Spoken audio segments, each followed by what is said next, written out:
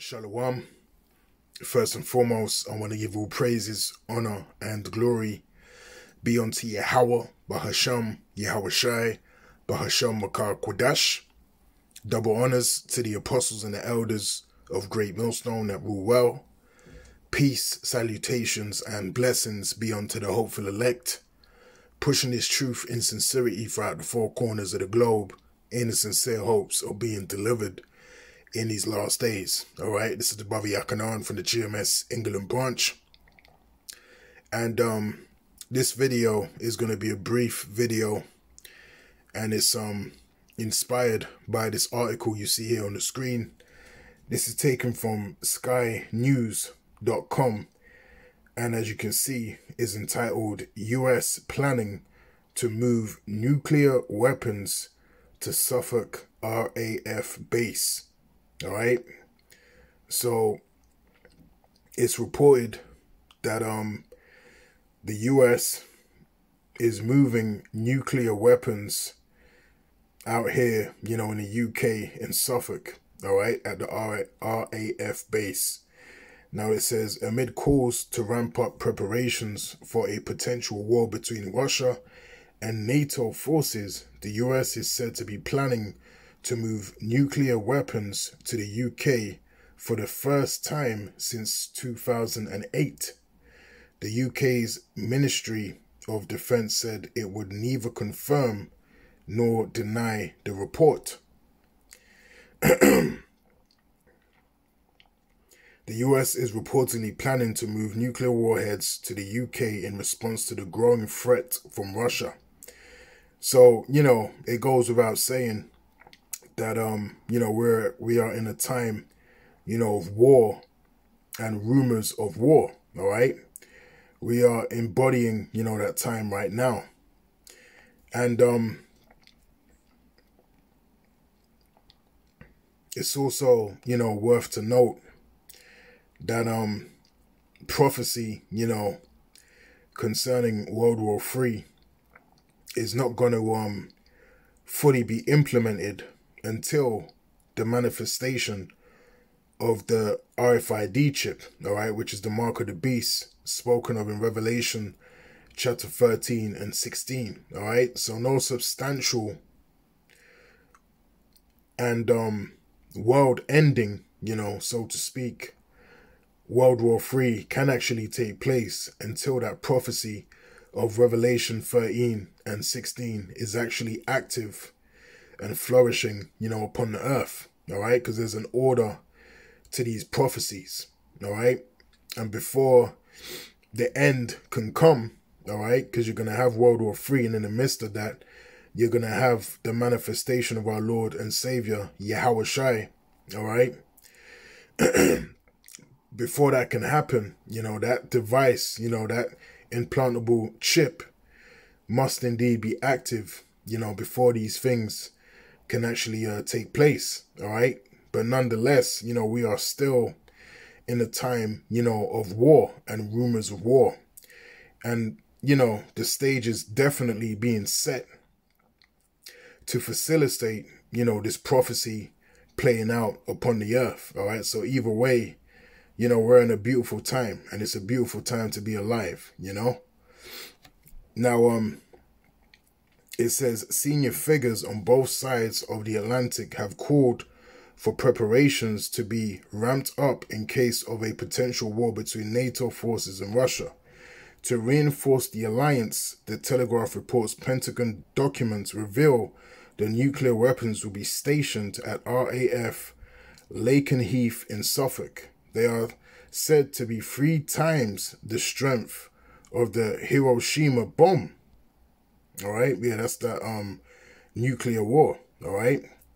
Because it's going to be more powerful than anything that's ever been experienced, upon the earth, all right? And that's why, World War III is coined as the war to end all wars, all right? And, this is going to be the end, this is going to cement the end of the rulership and the kingdom of Esau Edom, And that's why you see, all of this turmoil and division, taking place upon the earth concerning, these world powers, and especially concerning the powers of the kingdom of Esau, Edom. All right. And as the scripture said, as the Lord said, he was going to set Egyptian, against Egyptian. All right. And the modern day Egyptians would be the Edomites. All right. And the scriptures also say,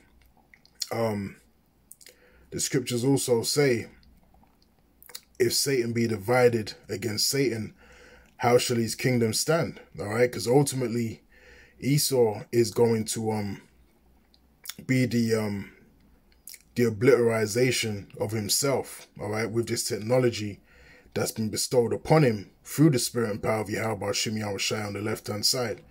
All right, as it's written, we'll get it right quick. In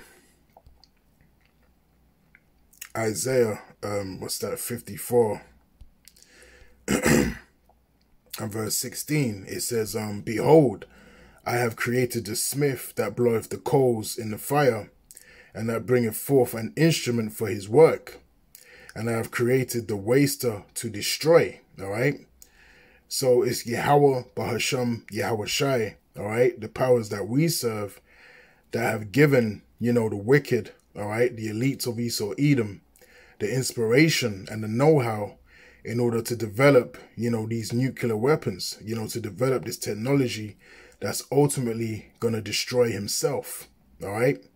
So you can't do anything outside of the control, or rather outside of the bounds of Yahweh, Bahasham Yahweh Shai. Everything goes according to his will, as it is outlined in the book of Sirach, chapter 18, from the top on down. All right. So again, this is a beautiful time to be alive. Now let's get right quick. A few more scriptures before I close out. Let's get the book of Revelation chapter 11 and verse 14. All right. Now it says, Revelation chapter 11 and verse 14, the second woe is past. And this is making reference to World War II. All right. And behold, the third woe cometh quickly. All right. So that third woe that's coming quickly, all right, is making reference to World War III. All right. The woe, all right, that's going to end all wars, upon the face of the earth. All right. The war to end all wars. That's going to be the last world war that's going to take place upon the earth. All right. Before the kingdom, of the Israelites, all right, comes into play. All right. Now, right quick, let's get Isaiah.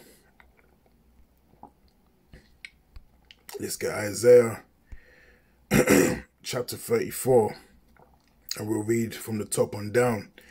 And as you can see in the heading, it says God's wrath against nations. All right, so this is Isaiah chapter 34 and verse 1, and it reads, come near, ye nations, to hear, and hearken, ye people, let the earth hear, and all that is therein, the world and all things that came forth of it. For the indignation of the Lord is upon all nations. All right. Now, when you go into that word, indignation, that goes into righteous anger. All right. So the righteous anger of Yahweh, Bahasham Yahweh Shai, is upon all nations, and his fury upon all their armies. He have utterly destroyed them.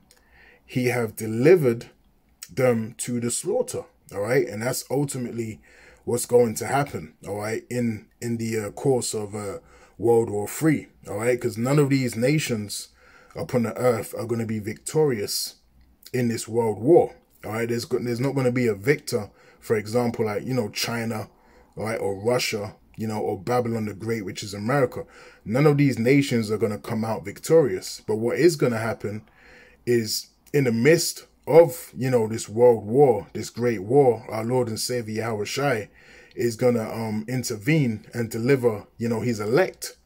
Okay. And then from that moment on, when all that destruction has been unraveled, upon the earth, You know, as the scripture says, you know, the earth shall reel to and fro, you know, like a drunkard, all right?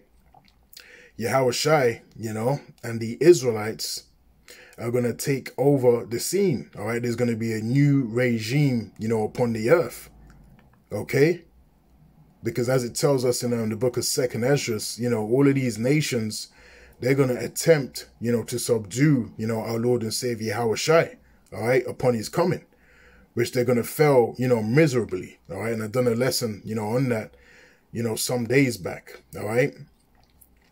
So it says, he have delivered them to the slaughter.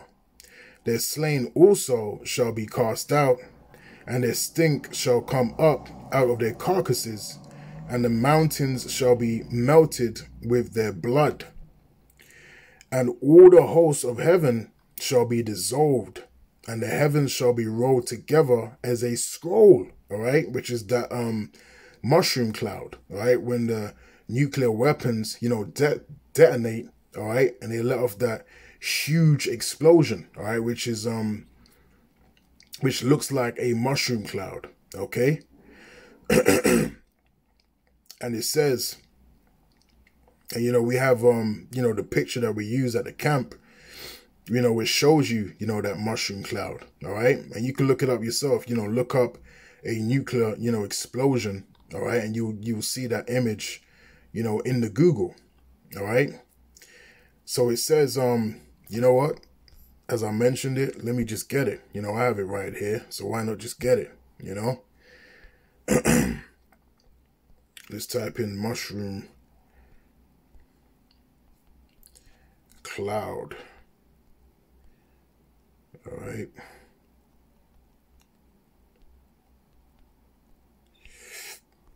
Let's see what pops up. All right, here it is. So the heavens shall roll together, you know, as a scroll. All right, roughly paraphrasing. You know, that's that mushroom cloud. You know? Beautiful. We can't wait, you know, for this day to manifest upon the earth, man. All right? And other people out there might be thinking, you know, these guys are crazy. You know, they're wishing for, you know, total annihilation, you know, of earth. Well, yeah, you know, of the current rulership, you know, that is Esau, Edom. All right, we want it to totally be annihilated, you know, and destroyed, you know, upon the face of the earth, because we understand that after that is going to be, you know, the kingdom of heaven. All right, that's why in Sirach, what's that, chapter 10 and verse 8, you know, it speaks about a transition, you know, of kingdoms. All right, and that's what we're waiting for. That's what we're hoping for. All right. So again, verse 4, it says, and all the hosts of heaven shall be dissolved, and the heavens shall be rolled together as a scroll. Just showed you the picture of that, all right? And all their host shall fall down, as the leaf falleth off from the vine, and as a falling fig from the fig tree. For my sword shall be bathed in heaven. Behold, it shall come down upon Idumea, all right, which is Edom, and upon the people of my curse to judgment, all right? So Esau, Edom, all right, his rulership, his kingdom is going to be destroyed during, you know, World War III, all right? The war to end all wars, all right? So, Kal Halayim La Yahweh, Bahasham, Yahushai, Bahasham Rakar Kudash, and Lord willing, you know, this situation continues to worsen and escalate, and to the point of, you know, World War III. But like I said before that can happen, you know, the manifestation of the MOTB, all right, the Revelation 13 and 16, must indeed be active, you know, upon the face of the earth, all right? So with that, I'll say shalom.